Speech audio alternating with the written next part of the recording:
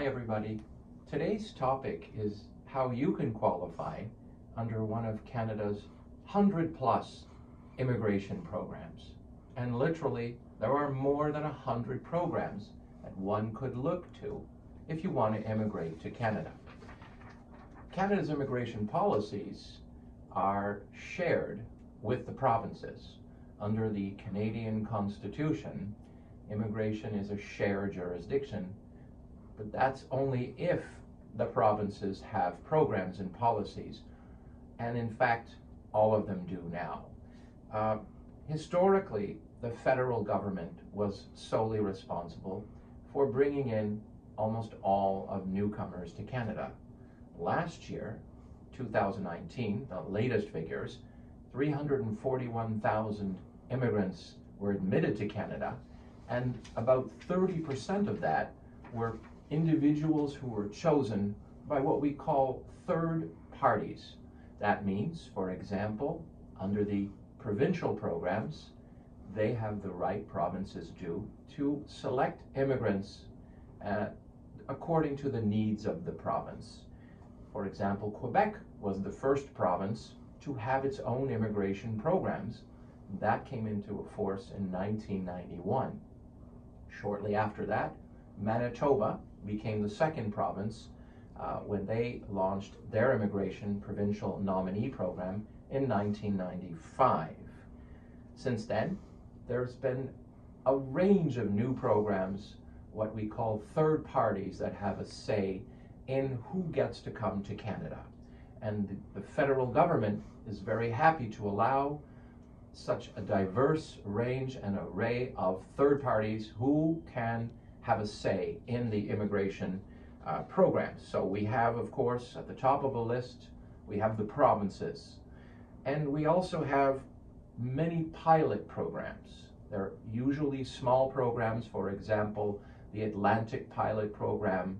We have the Rural Immigration Program.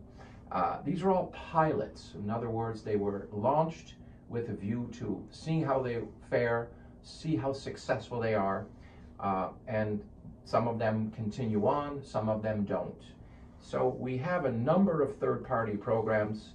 Even the Startup Visa Program under the business category is really a third-party program, in that you have a third party that actually makes the selection decisions and decides who is a good business applicant to Canada. I'm referring, of course, to the designated entities that actually write the approval certificates, commitment certificates. So we have a whole range of third parties across the country. And of course, the reason we have this is because Canada is such a diverse country with so many needs by each of the, excuse me, some of the local labor markets. So what Canada's looking to achieve, and they've done it very, very successfully, is allow the various submarkets and the various players across the country to have a say in the specific needs of those areas. And of course, all of these participants want to see that the people that they select are going to stay there and live there.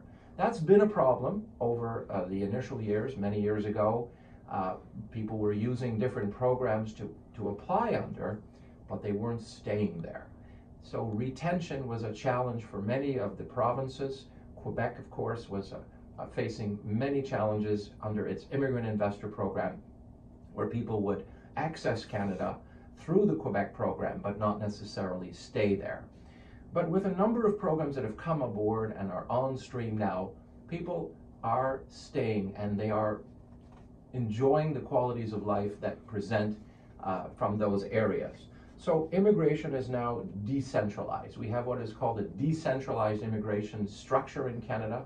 It's very successful, and it's become a model for some other countries as well. And again, as I mentioned, it's about the varying needs of the labor markets. For example, truck drivers on the lower side, on the lower skilled, have wonderful opportunities in different programs.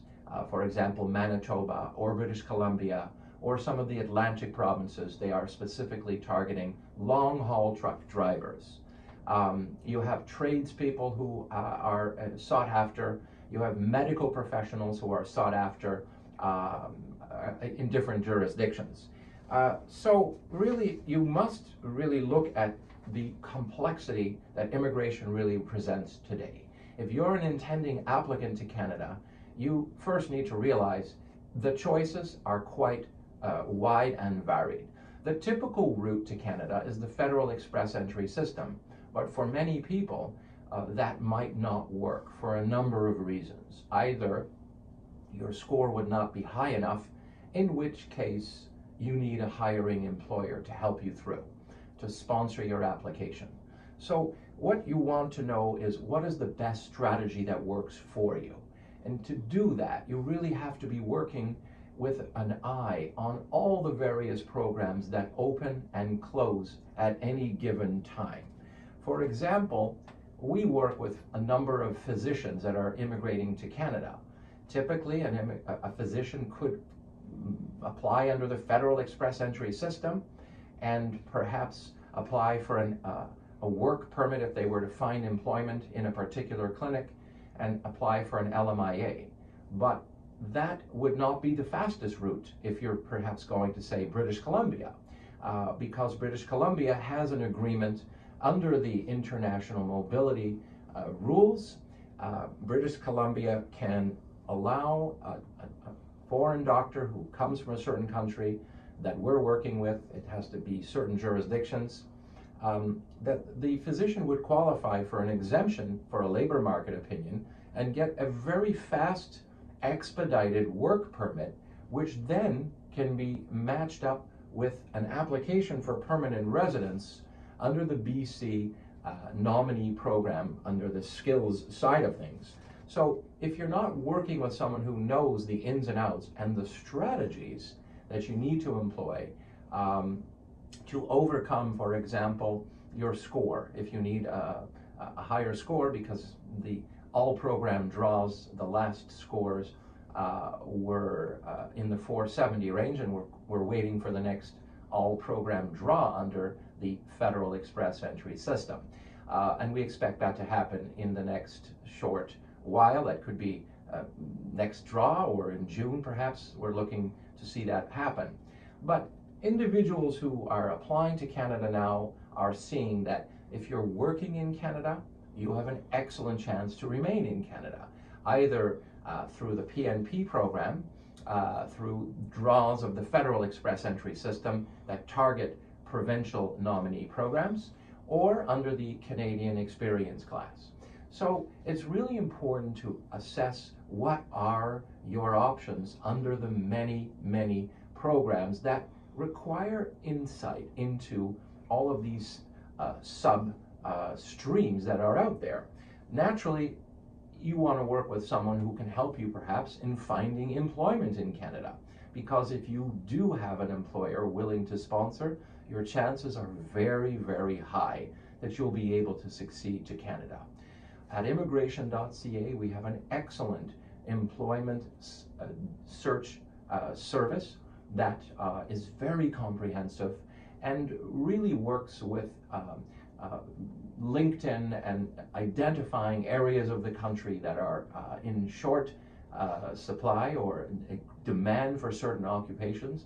We will teach you and guide you and coach you under our mentoring programs, which are very substantive. We have videos and we help you position yourself so that you can market yourself and apply into many of the sub-labor markets across the country.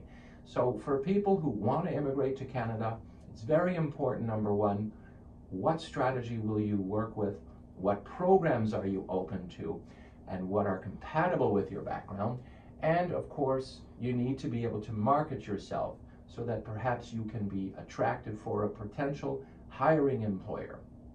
As we come out of COVID now, in the months ahead, as people are going to be able to see, the immigration numbers to Canada are expected to increase substantially. There's a backlog of people who have been waiting to come to Canada, and as Canadians become more and more vaccinated, which the numbers are showing is taking place, people will be able to see themselves going forward in their projects and relocating and taking the benefits of the Canadian permanent residence that they wanted to apply and receive. Now, again, what's really important is these days the numbers in Canada are very significant. The federal government is mandated to bring in 400,000 newcomers to Canada in 2021, and of course this is coming on the heels of in Environics polls. Numerous polls in Canada show that Canadians are very welcoming with managed immigration levels. And so if you want to be part of these very interesting opportunities to Canada, Canada being a great choice for a number of reasons, it's important to work, as I said earlier, with a trusted group that knows the ins and outs of the 100 such programs that you might be best suited for. Take a look at our articles that we're writing of late, on our news articles. Follow us on social media. Like our content, please. Thanks so much for watching today.